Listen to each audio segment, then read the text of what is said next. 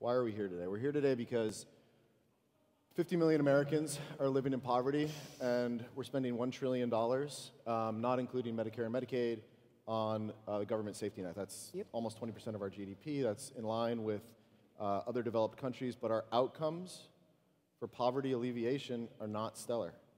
And that's a problem. That's a problem for us as progressives, because as progressives, we all believe that government is part of the solution, that government has a really important role in helping those in need, that it's the biggest nonprofit of them all, as Ashley is fond of saying. And government, we believe as progressives, that government can be effective in solving the problems that we face together and can be good stewards of our tax dollars.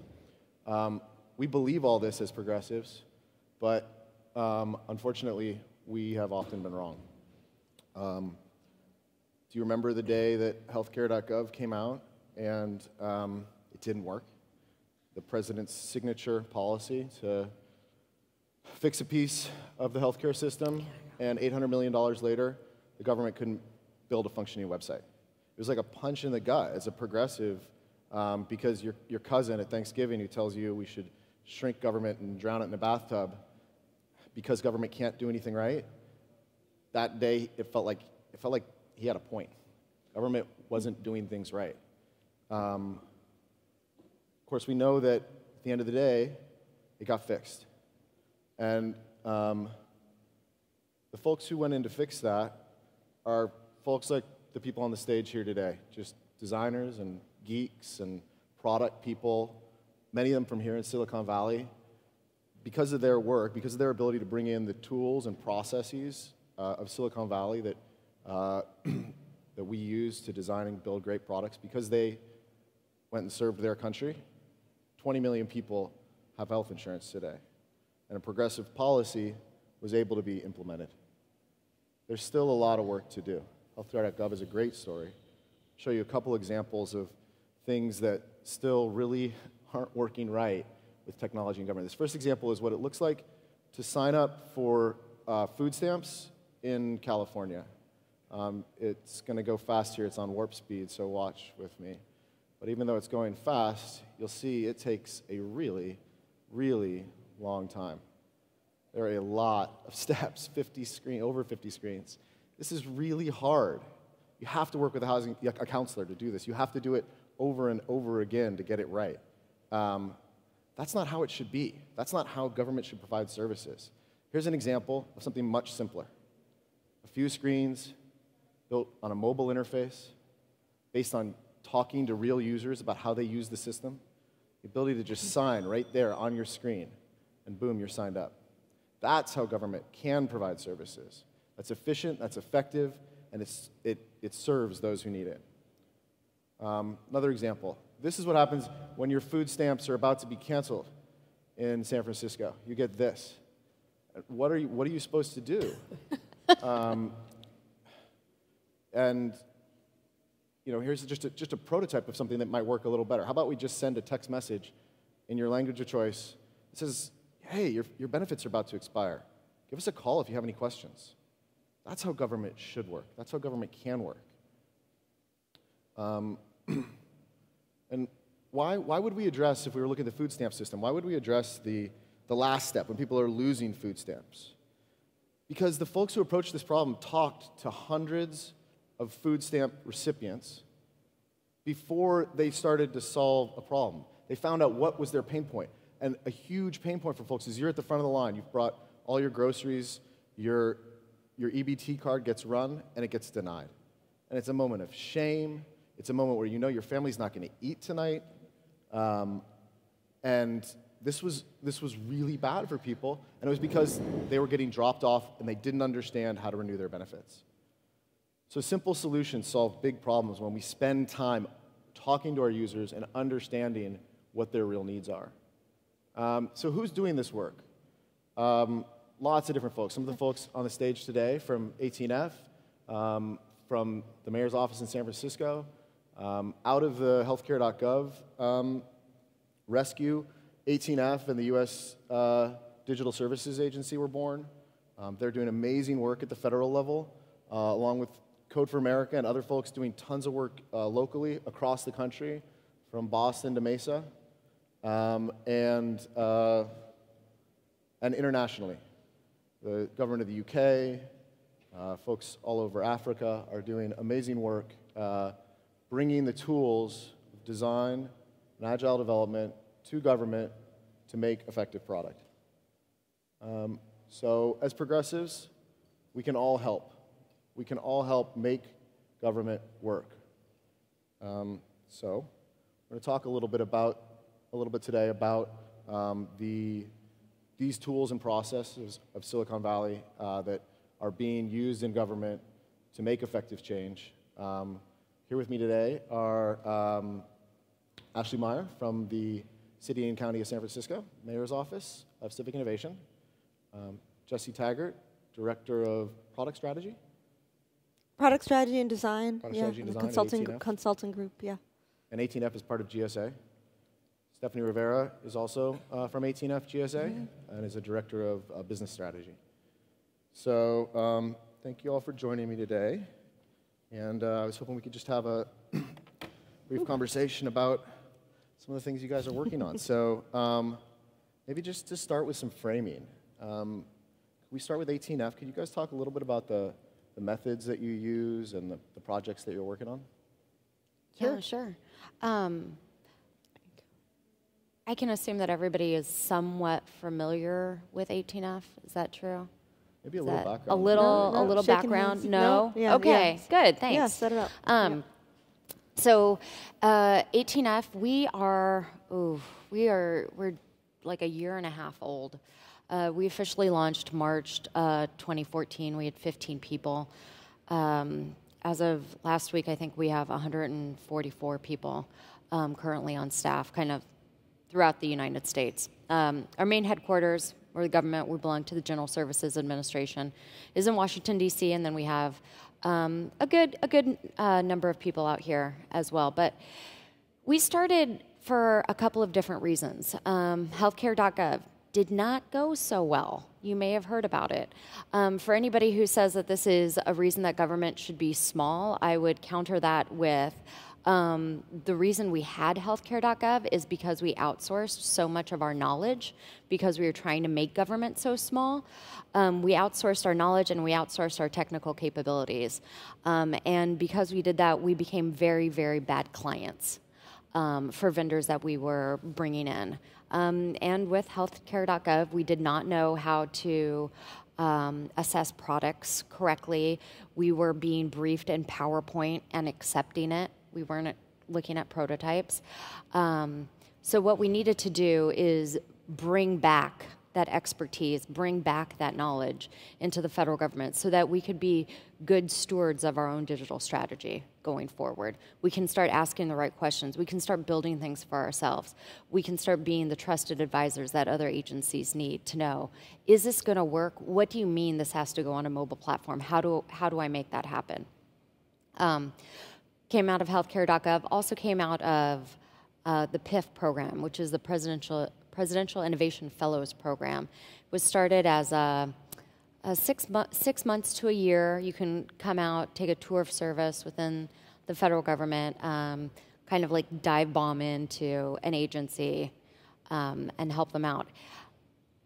A lot of people didn't feel like they had enough time. 6 months just wasn't enough time to get some of these projects off the ground. They tried to stay a little bit longer.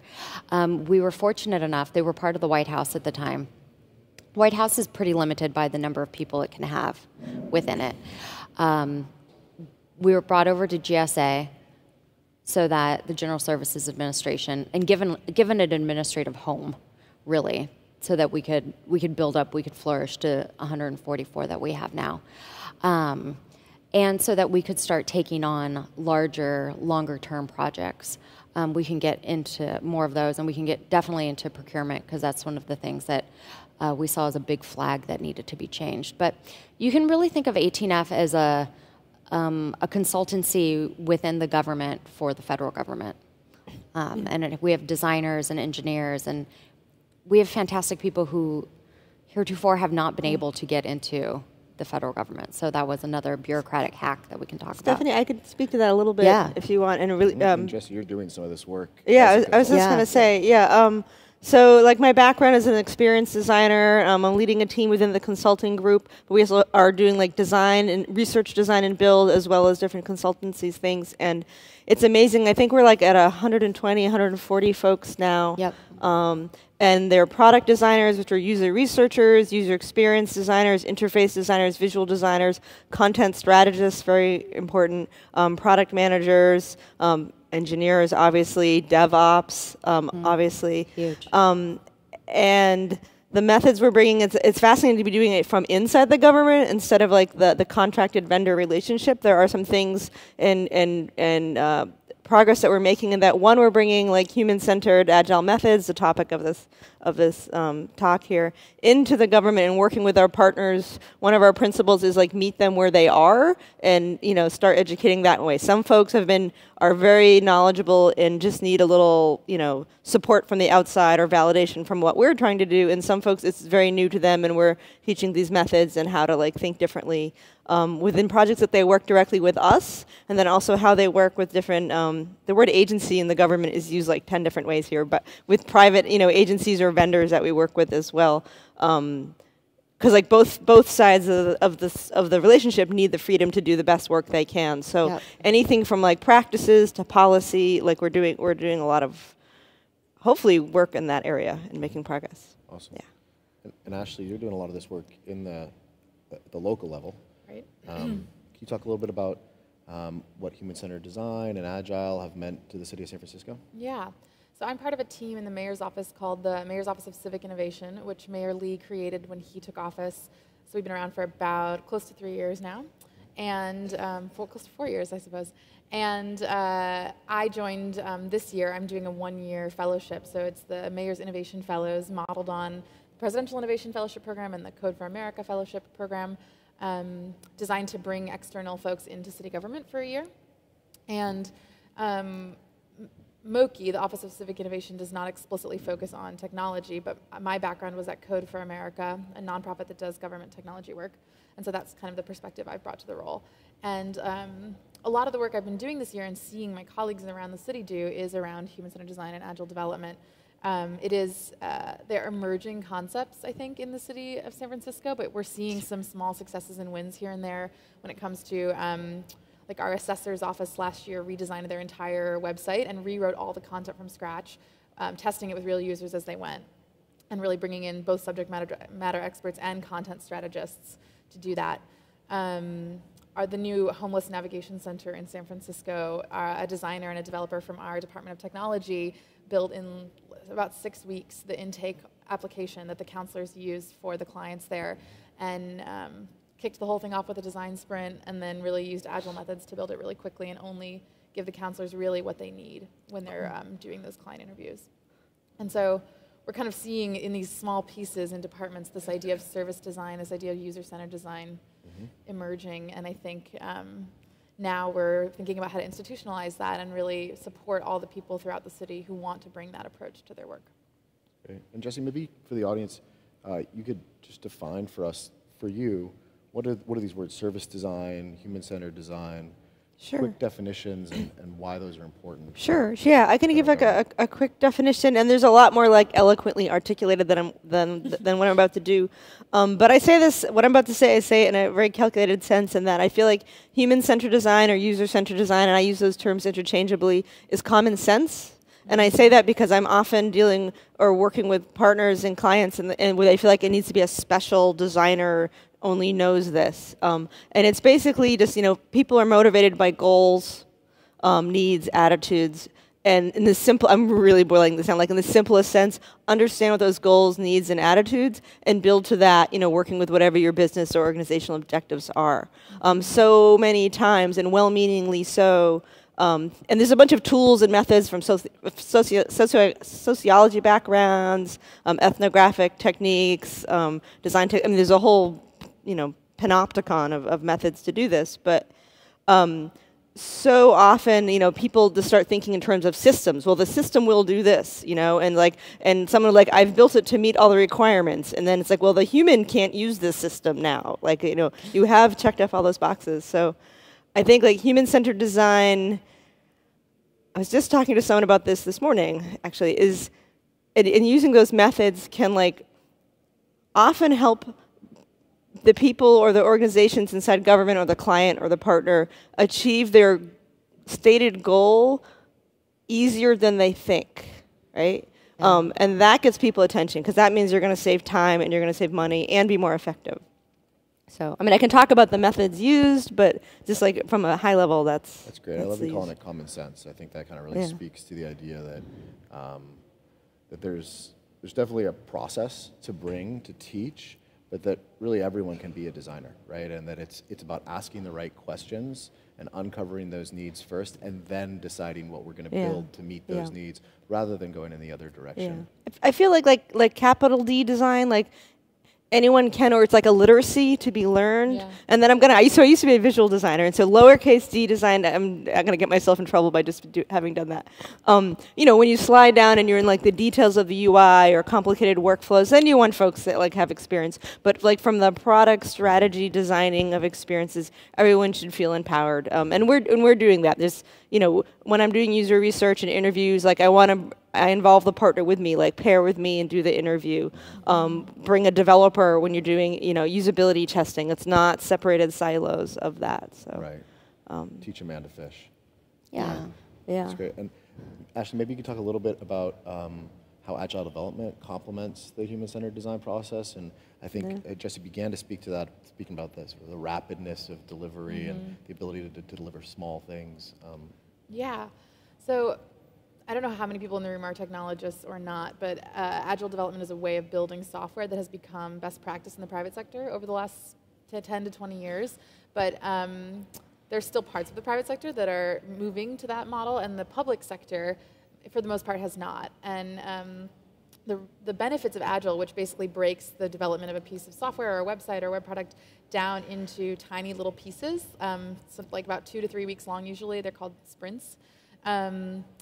It means that you are not trying to plan for all the features you'll need and everything you'll do in 2+ years of development or months and months of development, but instead saying, what's the most important next piece to build, and let's build that very quickly.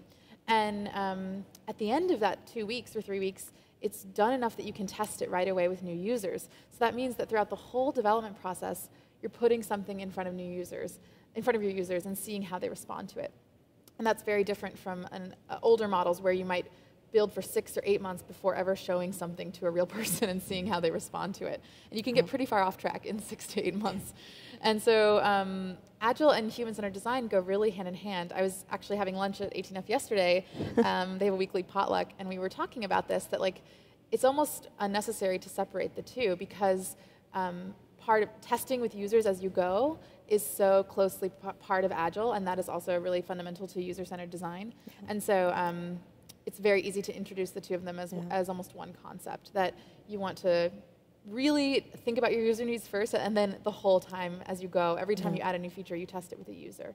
So if you're building a web product and you want to be able to email people, for example, and you build that feature, okay, now we can send people emails. Right away, you then take a bunch of test users, send them the email, and see, like, did it work? Like, did they open it? Did they understood what they read? That sort of thing.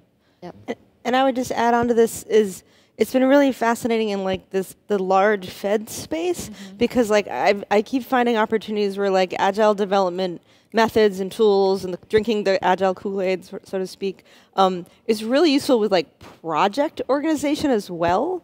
And I'm realizing there's so many like layers like in some of these large projects, and I'll give an example for the like Data Act. We've been doing consulting work.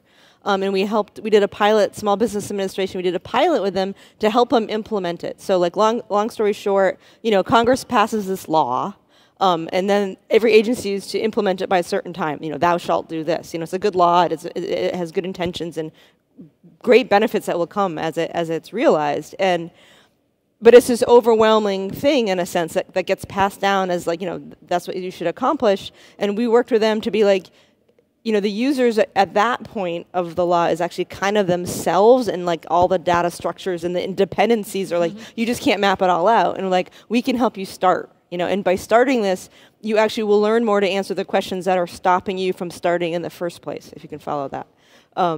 So that's been a really good experience of bringing Agile development to kind of like the product strategy, and then the actual development of what in that case was a prototype, to a learning thing, because it's so complex. You need to know that and move forward. And we've been doing workshops with other agencies, and we'll be doing more in the fall to help them use that method to respond to this law that was passed that they need to like build.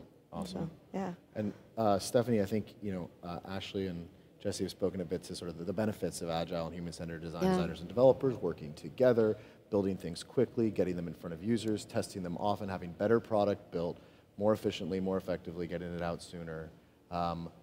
That's not typically how government has done business. Government has written large sets of requirements and dictated a project plan. Yeah. Where the designers come first, we like and the our developers come second, and you're going to sign on the dotted line and tell me this is how long it's going to take. Yeah, yeah. And when it takes you longer or costs you more, I'm going to crack the whip. And we assume that we understand everything about our problem before we start solving any of it, because we've written the RFP. Yeah, those are my people. The RFP is the Bible. So that's what folks are used to. You have a lot of experience in that world, I think. Yeah. How does human-centered design and Agile map to that world that the government has been working in? Well, you know, it's funny because I think a lot of people, so coming from DC to here, people just like assume you should be building with Agile, but a lot of, you know, I would say that the typical, you know, federal worker, it's equivalent to, they've always been walking around with a flip phone, right? They have a flip phone, and then you come in with Agile human-centered design, and it's like, it's a beautiful smartphone. And they're like, whoa, I didn't know about that. I didn't know you could do that, but for years and years, I've been so super happy with my flip phone, because before that, I had a rotary dial, you know? So they think that they are progressing, but they didn't realize that there was so much further to go.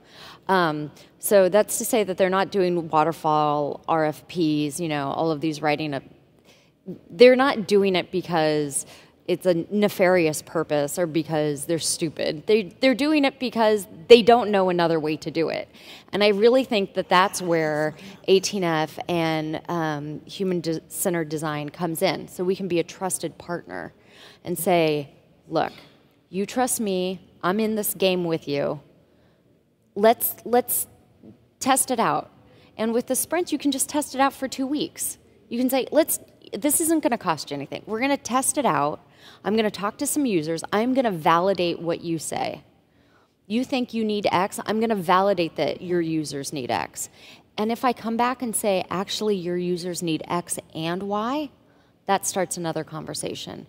And what we've seen is that you know, our clients in the federal government, they're hungry for that kind of trusted advisorship. They got into civil service because they want to do right by people, and they want things to be better. But they really need somebody to come in and say, it'll be okay. This is a new way of doing it. You're not breaking the law. This is, I swear to you, I have done this before. And I really think that that's what 18F can provide.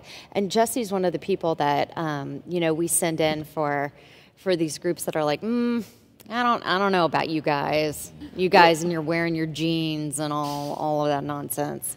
Yeah, exactly. And she goes in and she maps out, okay, well, what is your problem? What are you trying to solve for? And then she takes that and she does a beautiful design workshop. And then goes back and says, okay, what I'm going to do with this is I'm going to verify this with your actual users, and you have to give me the users. And if the client then comes back to us and says, no, we do this by committee. We know what our users want. And you're like, we're not your people.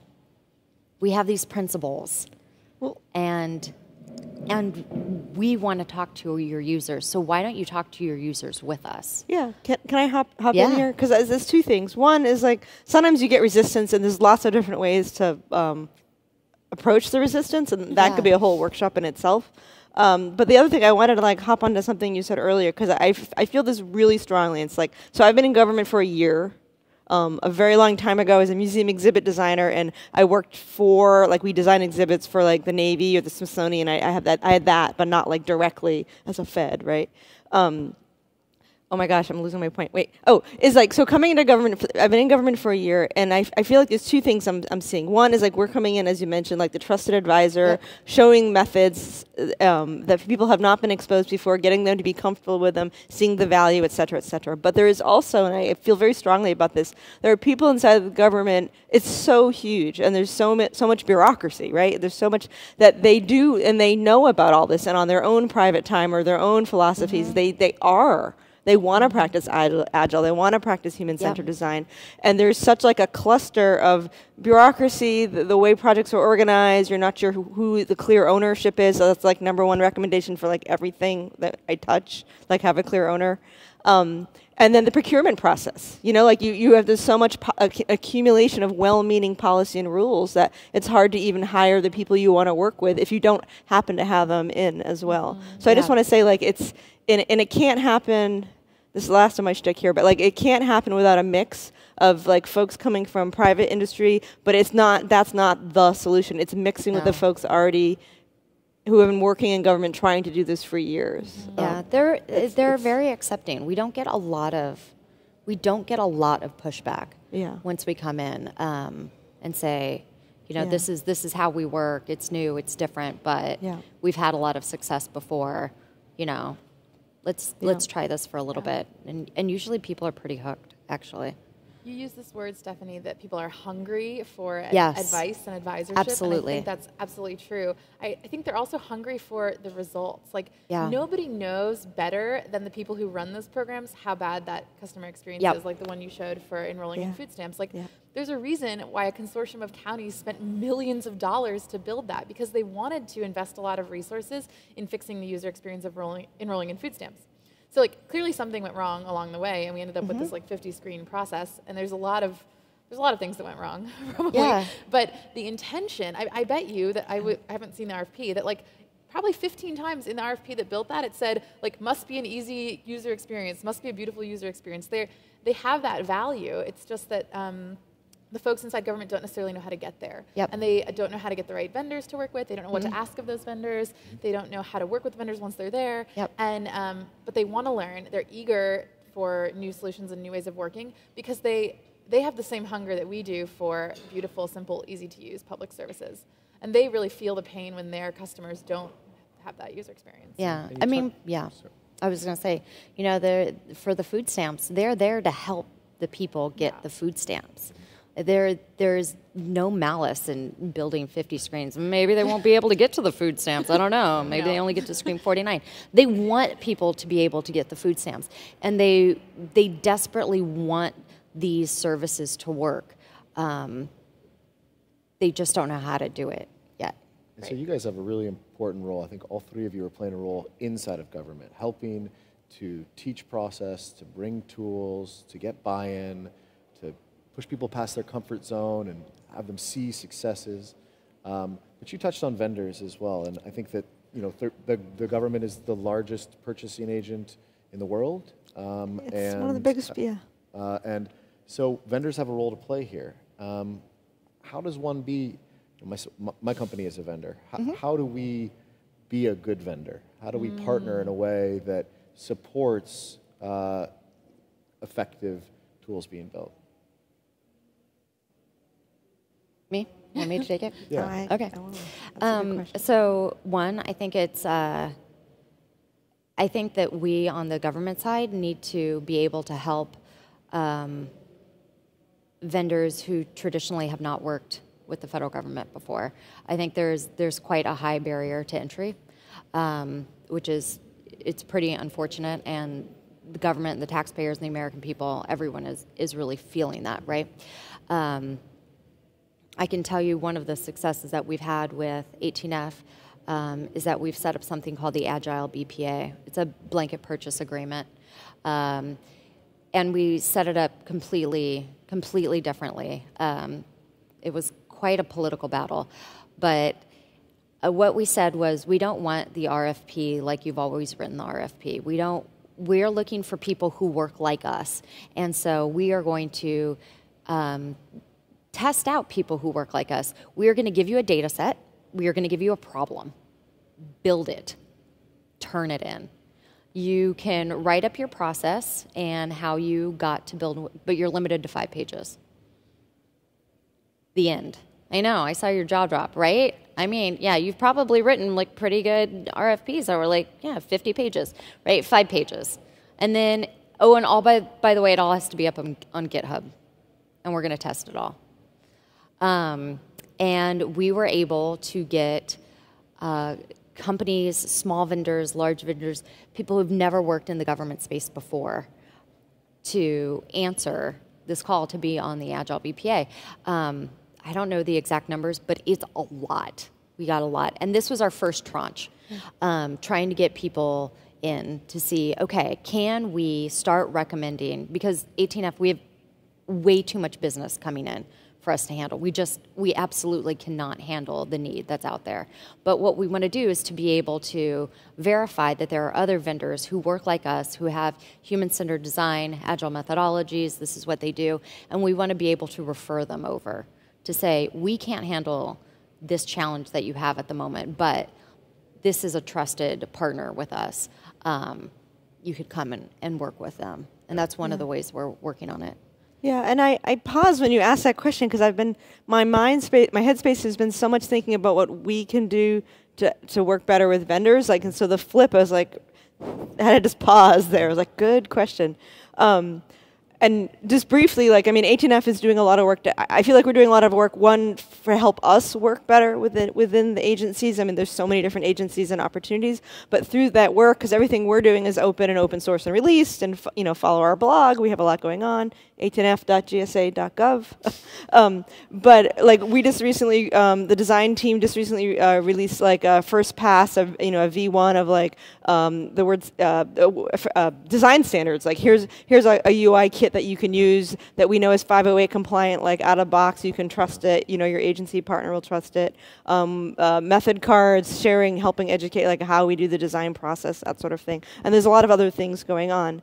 But to your question of like how you can work better, there are a lot of like contractual and, the Agile BPA and things that, participate in. But on a tactical level, and I'm still forming this, but like on a tactical level, like say you have a client, and I'm thinking maybe in the Fed space, but it's like framing it, and it's hard not to because there's such a pressure of requirements and policy, and the government's in the risk aversion business. So like you're dealing in fear, and on some level or another, fear and aspiration. Like you have to figure it out, and it's like how to frame your relationship with them so it's more of a partnership.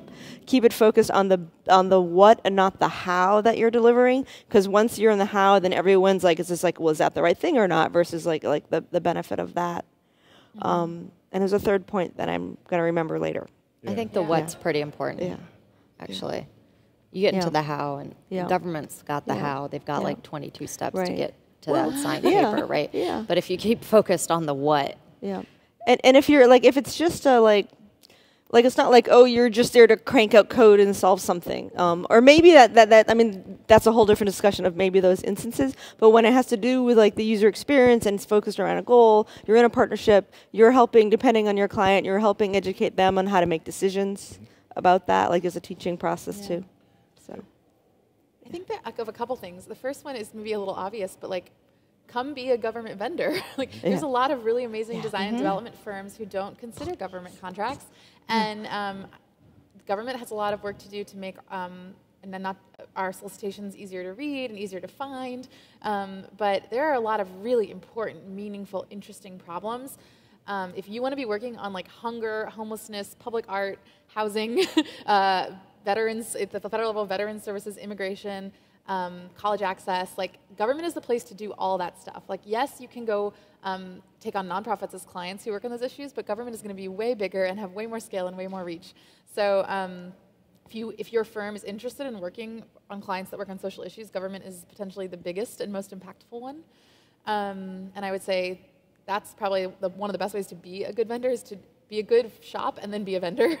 And then two other things. One is the teach a man to fish thing, which is like, even if you don't normally do this, invite your government to send some developers to pair program with you. Invite them to send, they may not have any designers, but invite them to send some people to design with you.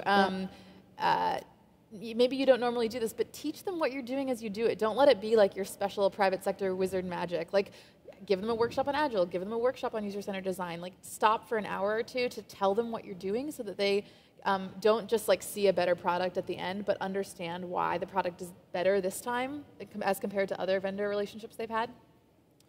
And then I would also say like extreme transparency, like let them, if you're using Jira or Pivotal Tracker, like let them in, like show them your user stories, let them approve user stories, let them help you write acceptance criteria, like really partner with them even more than you might normally because they need to learn how this works. And the last one is like, help government like release itself from the cycle of maintenance contracts and always relying on external vendors. Like let them learn the code base, provide them with really good documentation. At the end of your contract, help them figure out how they're going to maintain it in a way that's sustainable. Don't make them dependent on a proprietary solution. So whatever you can do to help them sort of be better customers, I think. It's sort of a noble ask, but I would hope that it's your government too, like you're the shareholders yourself. So you'll have that sort of self-interest as a citizen. And so there's clearly a role for the private sector to play here, a big role.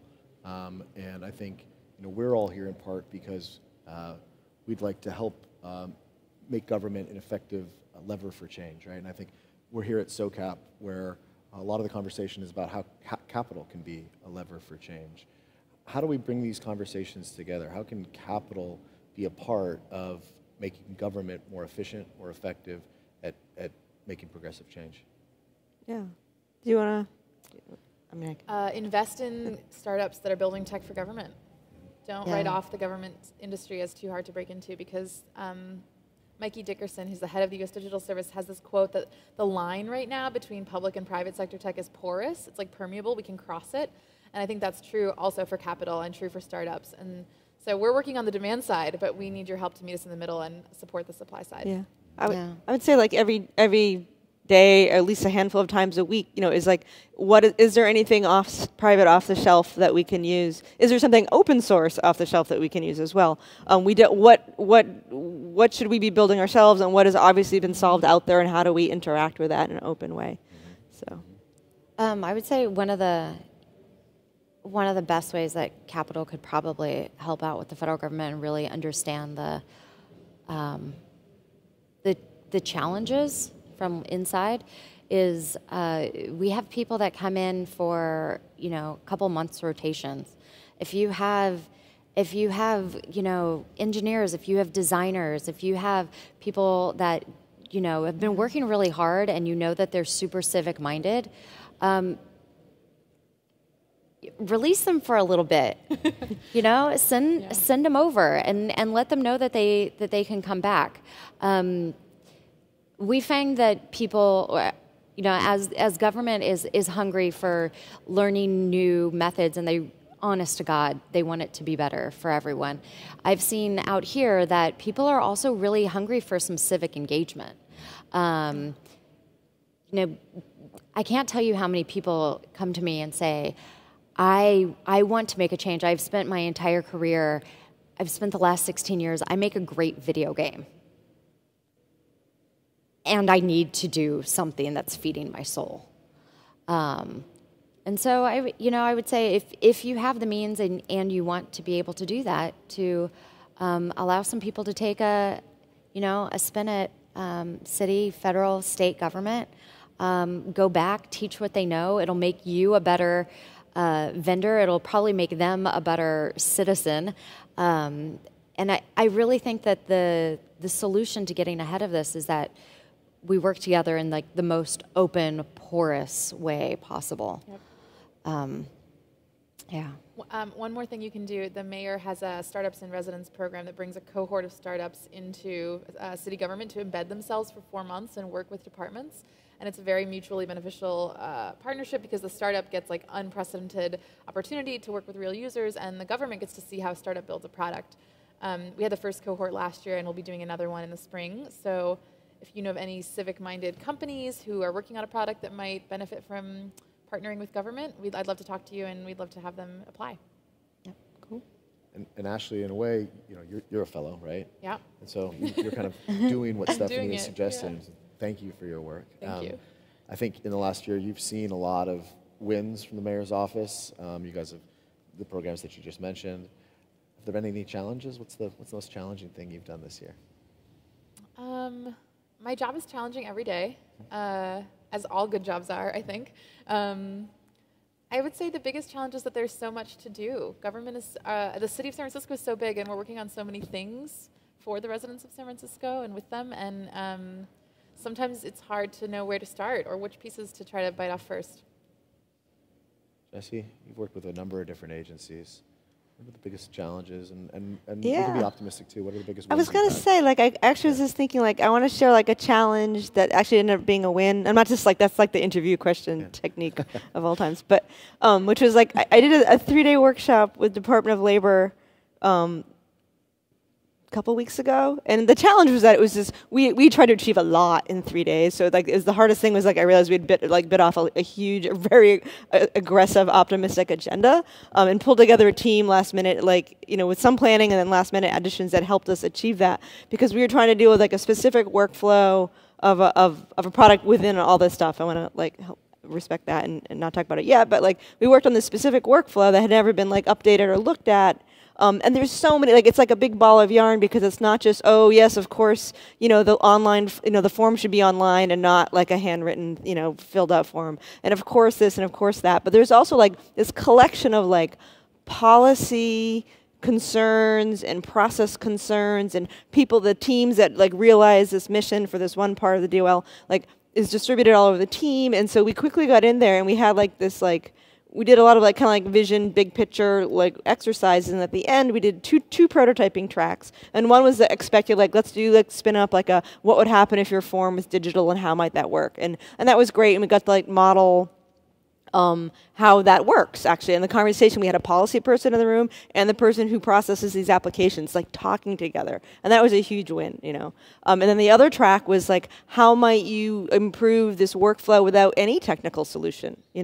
What are the workflow? And we use like some agile methods like to kind of break that down, that's why I talk about like agile with project management as well. So it's kind of a win in that like after the workshop ended, they're still talking to each other now, and they're still realizing like this phrase of like, what can any of you in this room do differently next week, or the next 2 weeks? Like you don't need the 18-month procurement process to wait for it to start. Like, what are the things you can do? So it ended up being a win, but like the challenge was like we tried to do a lot just in 3 days. So, speaking of procurement, I imagine you've had a few challenges in your time. Yeah, I do a lot of reinterpretation of the rules and some of the laws and some of the legislature. I work very closely with our Office of General Counsel to see what we can and can't do.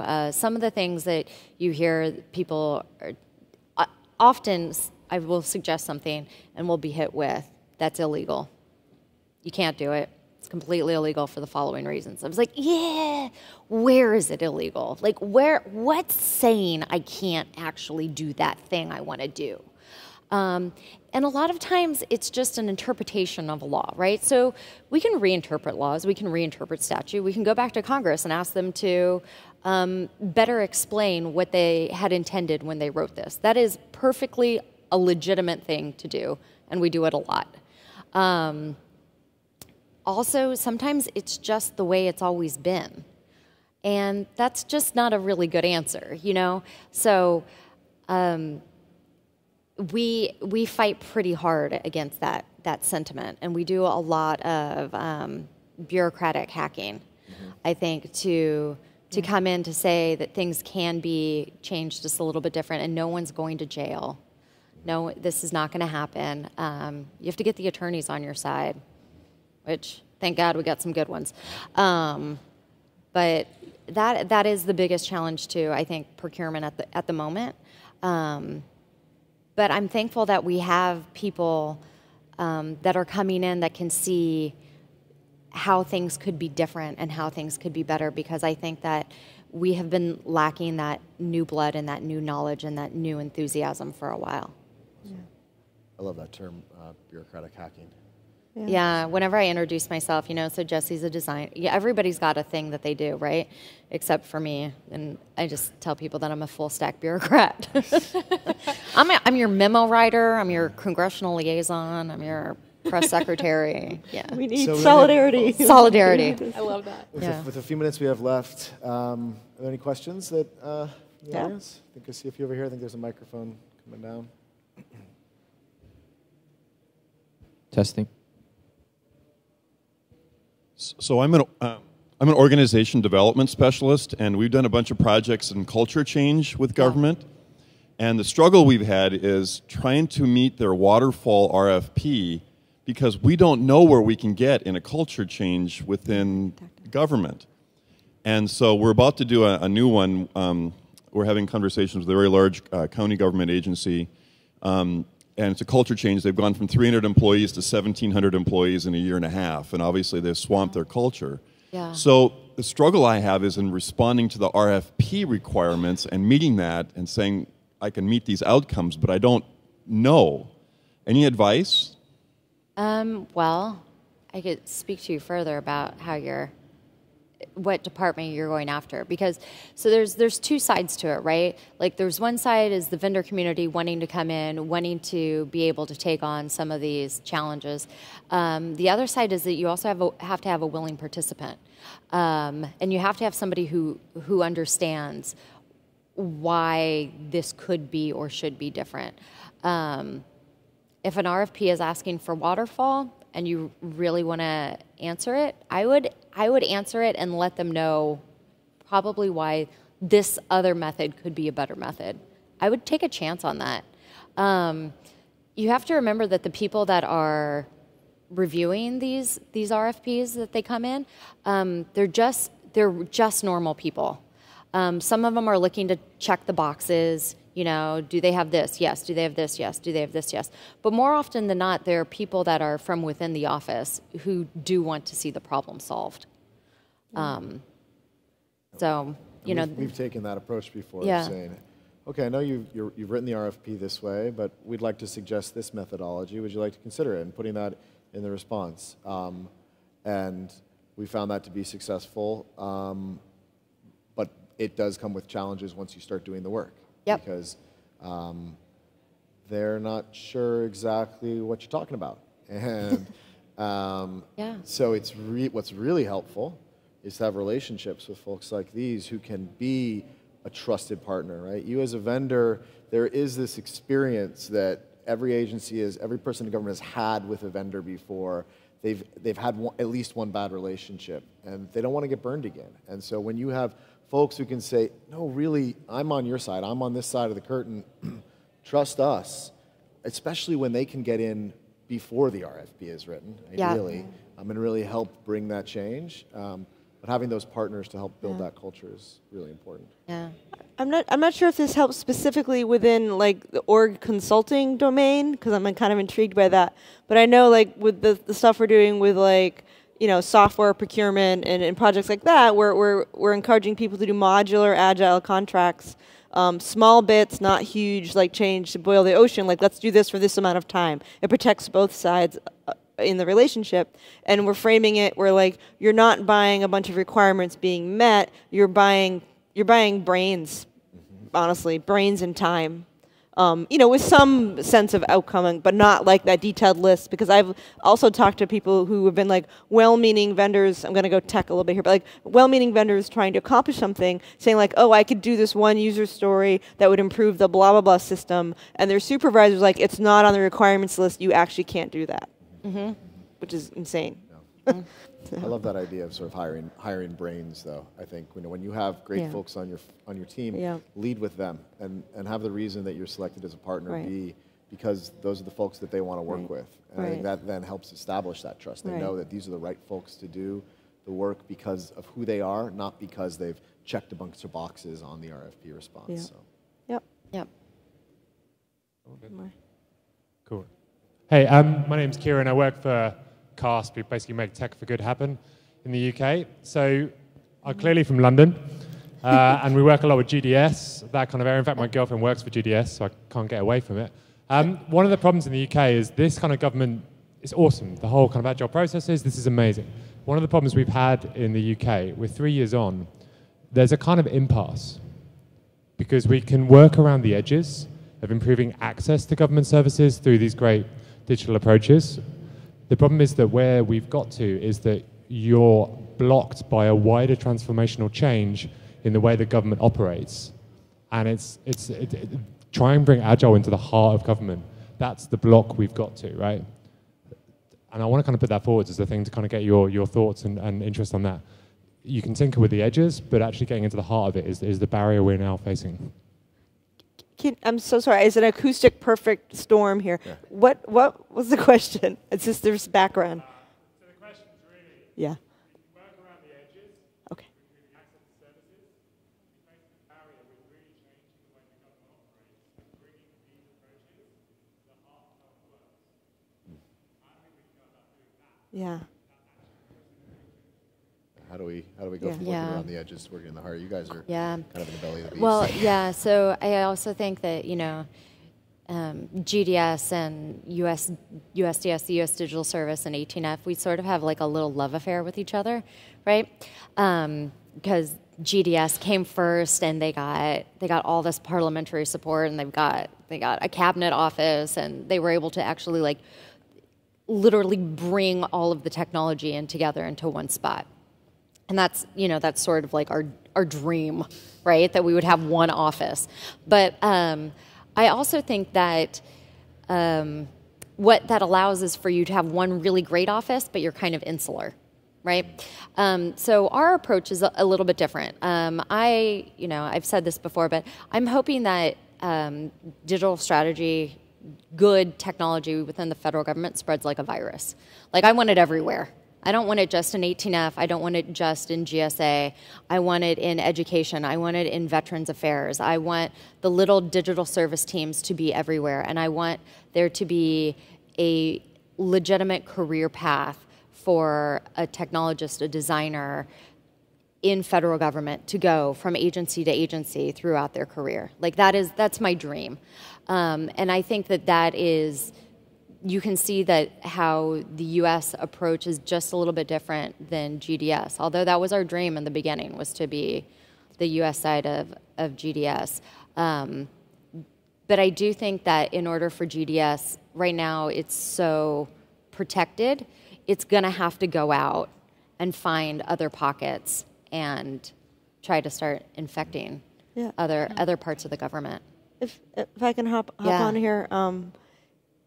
I don't know, right? It's like, I mean, that's it. And I'm going back to like the Agile process. Sometimes you just have to start. So yeah, sometimes you just have to start and you're learning stuff. And in a way, this is such a non-prioritized thing of saying like all the things all the time.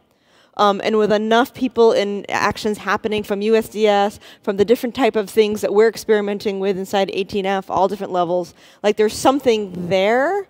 There's definitely top down, like you need like the CIO level suite, like the folks running agencies to get them on board in the right way, to having like prime strategic examples that demonstrate something. So if there's like a critical thing or something that happens to an agency, how we can show how like modern best practices can respond to that goes a long way for building like currency and support inside other agencies as well. Keep asking that question, and we're still learning. Like I don't have a good answer either, but I would say like the first thing that comes to mind is that like we're talking about this like iterative, agile, human-centered approach when it comes to like the very bottom of what is a waterfall process. I'm hoping the non-technologists in the audience are following these software development terms, but like really governance starts when we elect people and they sit somewhere in a legislative body and make policy, and then that like flows down to a department head and then to a program manager who then wants to build a digital tool. And so we're talking about using Agile down here where we're like, and human-centered design to build a really beautiful service experience, like for example for food stamps. But when I think it becomes really transformative is when you get to that involving that whole cycle. So how does the Agile human-centered design work on that food stamp enrollment experience affect the policymakers' decisions about how many people to include in eligibility requirements for food stamps? And so that's a long way away, but I think you start to see when you plug in, this allows you to collect more data and open that data and see that data faster when you digitize a service. And so then policymakers have more data to work with and have that data more quickly, and they can test their policy ideas more quickly. And so my vision, would be that it really gets to the heart of governance when you start involving the full policymaking cycle in the service design process, and so that you can be like testing and tweaking a policy as you go. Whereas right now, that part all still happens 18 months earlier, even if you're super iterative and human-centered when you implement it. Can I add on to that? Yeah. Another thing that I would do from just like a purely political perspective is if you wanted to get out and get into those other pockets, not tinker around the edge, find somebody who needs a win. I mean, there are a lot of politicians that need wins out there, right? And there's a lot of elected officials, and they don't have so much time on their hands. Find those champions, because often they can take the bigger risks. They're incentivized to take the bigger risk, and they're incentivized to have the bigger reward. So that's been one of the things that we look for, is finding those champions at the upper echelons who have a lot to gain from the wins. So I work in government, and I totally resonate with the bureaucracy you're talking about. And one of the things in terms of the work that you're doing is I think of improved morale, better efficiency, increased productivity, which is something we all want. So as you know, in government, we measure everything. So I wondered if, whether at the local or at the federal level, they're measuring this improved productivity, morale, and efficiencies that you're working on. I don't know if we're morale. We are not. Trust me, you're improving morale. Yeah, I mean, I think. I don't know how we would measure it. I don't know how to. I've seen a lot of excitement for the I folks think people that we are get a chance excited. to work with. Yeah. I think what people really like about the iterative process is that you get to see wins really fast. Yeah. That's exciting. You get to feel like you're part of the process. You're not throwing something over the fence and waiting for your vendor to come back. You're part of the team. And I think that builds great culture, and it can change people's career paths. So, yeah. It also connects people to the human impact of their work. Human-centered design does that by default, because you're talking to your users and seeing your users, and that feels really good. Yeah. We are able to show like some, like more bureaucratic wins, like stuff with the Agile BPA. We had 400 respondents. We went through it and got back to everybody in 3 weeks. Was kind of unheard of. Yeah. So we have those sorts of things that show, like, when you do stuff with this methodology, with this type of design thinking, you are able to actually turn things around quite a bit faster. Was the question about measuring? So I know. I think we're gonna have to. I think we're gonna have to wrap. Yeah. So I don't think we have time for any more questions. But thank you all. Thank you to the panelists. This is awesome. Thank you to Jen Polka for Code for America for the slides, which was totally awesome. Thanks, Jen. And yeah, thank you all for coming. Thanks for. Thank you. Bye. Thank you. Thank you guys.